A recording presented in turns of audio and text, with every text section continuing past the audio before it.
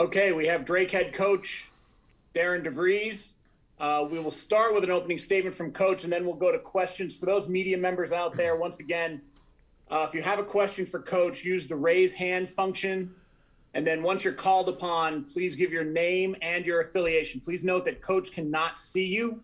So if you give your name and affiliation, we appreciate it. But in the meantime, Coach, if you can give us an opening statement.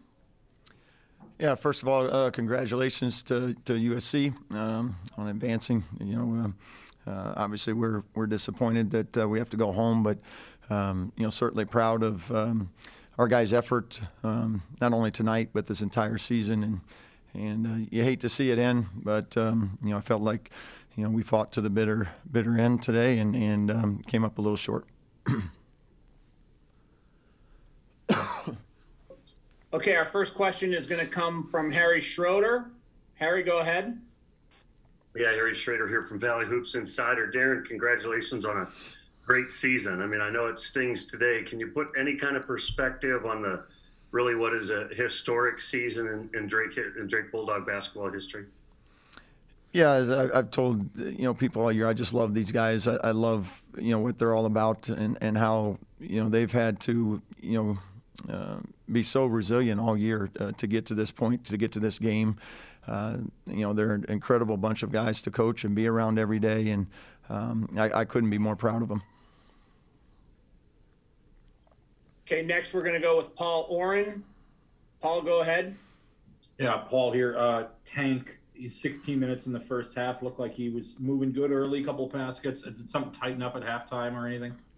Yeah, our plan, he wanted to play a little bit longer in that first half and see, instead of coming in and out, he felt like it got sore the other night. So we left him go a little longer stretch until, basically right through halftime. And then, it was pretty sore coming out of the halftime locker room, and we just made a decision to not push it any further. And so we decided to sit him that second half.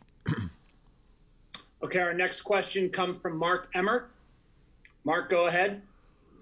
Yeah, Darren, Mark Emmert, Des Moines Register. The second half, I think you missed 21 of your first 24 shots. Was that their length catching up with you there a little bit there, or maybe some fatigue, or what do you think happened? Yeah, I think it was a combination of both. Their zone, you really bothered us. That length was hard for us to get in the interior and finish. We were trying to get it inside to, anywhere around the rim, where we could get some scores or some easy baskets. They just did a nice job. They were extremely long, and we couldn't get to the spots we wanted to and finish over them, and weren't able to get maybe as clean a looks as we would have liked on even the threes against the zone. So I think it was a combination of all those things. And yeah, we certainly got fatigued in that second half, a little bit. But like I said, I thought the guys continued to fight, and we just didn't have quite enough to get back into it. Once again, if you have a question for Coach DeVries, please raise your hand, use the raise hand function, and we'll call on you. Mark, it looks like you have another question for him. Hold on here just a second. Okay, go ahead, Mark. Yeah, Darren, what was the impact of not having Tank in the second half, do you think? Well, I think the impact was, Tank's such a good finisher on the interior, and that's in the first half we were able to get it in there on their zone, and Tank was a big part of that. So not having him, and then maybe not having that luxury of subbing some guys a little bit more, which we would have liked to have done and kept us a little fresher. But definitely in that zone, that's where he's so good, is on that interior of finishing and elevating, up at the rim. Okay, we have another question from Harry Schrader. Go ahead, Harry. Yeah, Darren, talk about Garrett Sturt's game today. I think he has 5 points, 7 boards, 4 assists, 4 steals, 4 or 5 steals. I mean, he just kind of, for me, kind of epitomizes what you guys are about. Yeah, I agree. I mean, he left it all out there. I mean, he was trying to make every winning play he could in that second half to keep us in it. Getting steals, offensive rebounds, diving for loose balls. Again, he was tremendous. As were a lot of the guys. You look at, we had 17 offensive rebounds, and that was Garrett and everybody else just trying to go find them, go get them on a night where we couldn't score consistently in that second half, but they continue to try to pursue the ball and give us extra opportunities. All right, we're going to go to Paul Oren next. Go ahead, Paul.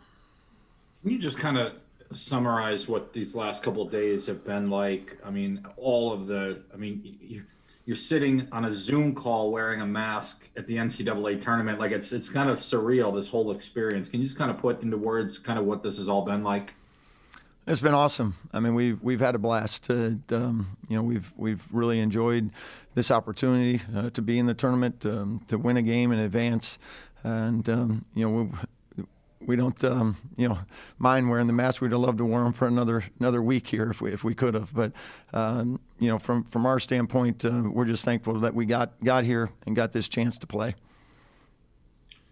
Okay, our next question comes from Kevin McCaskill Jr. Kevin, go ahead. It's Kevin McCaskill Jr., FP Sports, Springfield, Massachusetts. How much time do you take before you start recruiting in your off-season program? Recruiting's, pretty much year-round, so, you continue to do that. But, we'll give our guys some time off for sure. They need a break, deserve a break, and let everybody, heal up and get away for a while and, enjoy being, college guys here, for a few weeks. And then, we'll start back up, sometime down the road here. Okay, our next question comes from Mark Freund. Mark, go ahead. Yeah, Darren, Mark Freund, WHO 13. I know a couple weeks ago you had said everyone's coming back for next year. Do you anticipate that's still the case?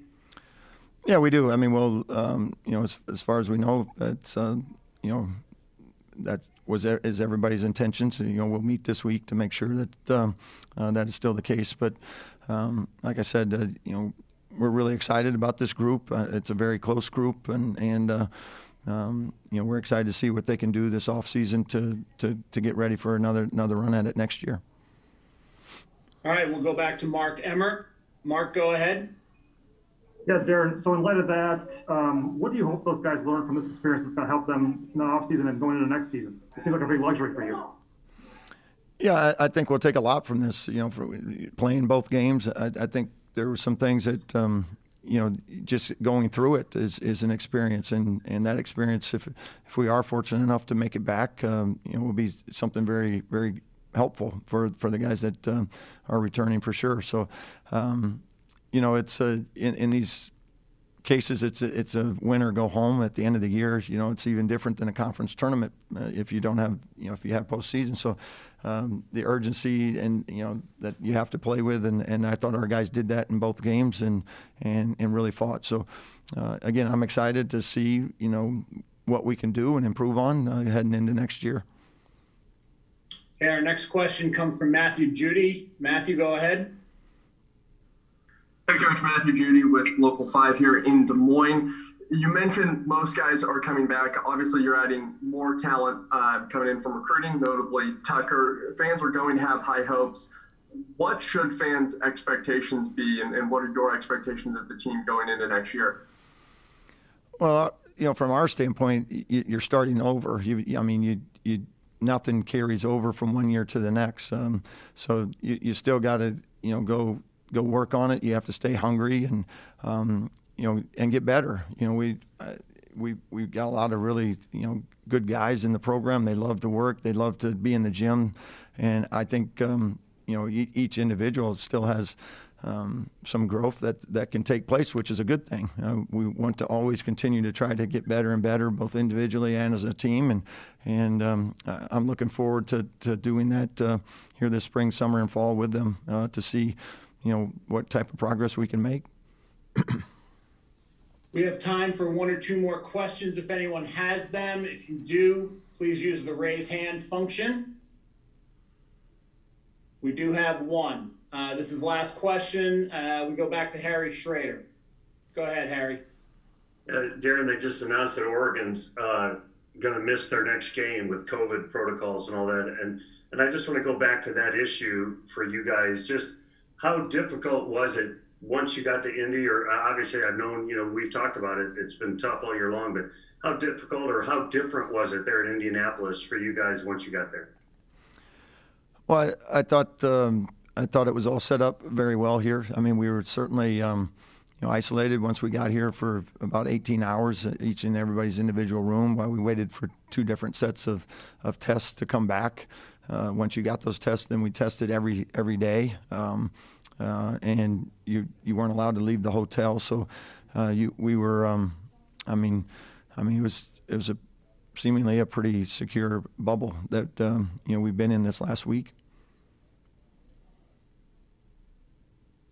All right, Coach, thanks. We appreciate you taking the time. Thank you, everybody. All right, we will have sophomore guard Joseph Yesufu here in a few minutes. Once again, if you have questions for Joseph, please use the raise hand function. And we got Joseph here. So once again, if media members, if you have a question, please use the raise hand function. And when called upon, please give your name and your affiliation. Once again, reminder, Joseph cannot see you. He can only hear you. So please give him your name and your affiliation. We'll start with Kevin McCaskill Jr. Go ahead, Kevin.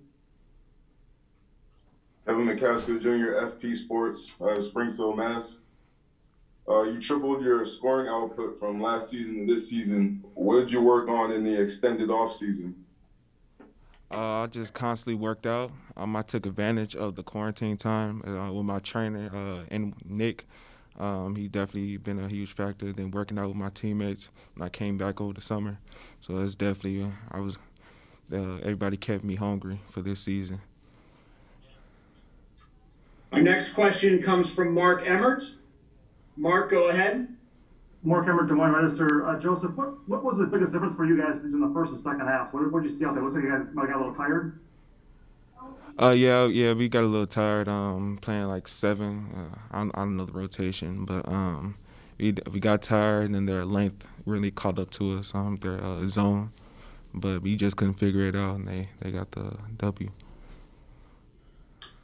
Okay, our next question comes from Mark Freund. Mark, go ahead. Yeah, Joe, Mark Freund, WHO 13. It seemed like USC's length was really tough. Closeouts seemed to force a lot of kind of bad misses. Is that how you experienced it, particularly in the second half there, where the long arms are really causing you problems? Yes, sir. The Mobley twins, they're the real deal, and credit to them. But the long arms, their length is. And we talked about that yesterday when we were going through our matchups and stuff. We knew that was going to be a huge thing, rebounding. But I feel like our team left it all out there, and I couldn't be more prouder than the guys. All right, our next question comes from Chad Lindskog. Chad, go ahead. Hey, Joseph. Tank obviously missed 4 weeks, but he came back for the first 4 and then played again today. What does he add? How did he make you guys better, in these 2 games he played once he returned? Tank is a warrior, man. Coming back from having surgery, that's a huge thing, and he battled through it. He said from the beginning that he wanted to come back.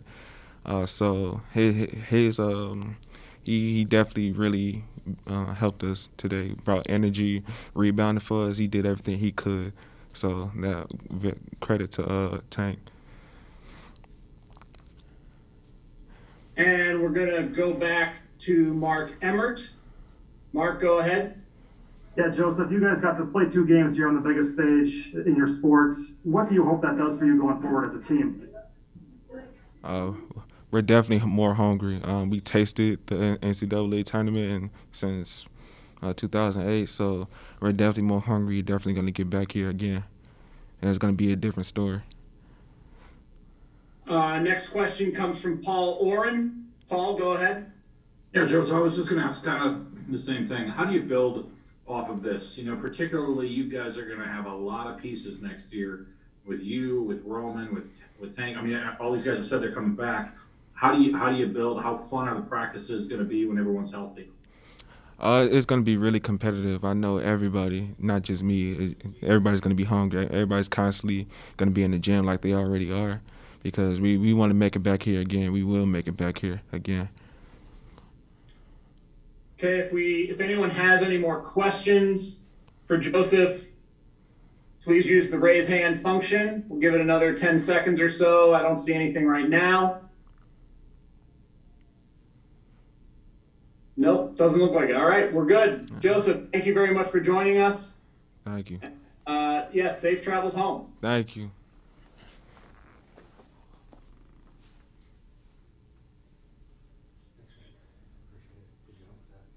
So that's it for the Drake University postgame news conference. Transcript of Coach DeVries' interview will be provided by ASAP Sports at www.ncaa.com/transcripts. Once again, www.ncaa.com/transcripts.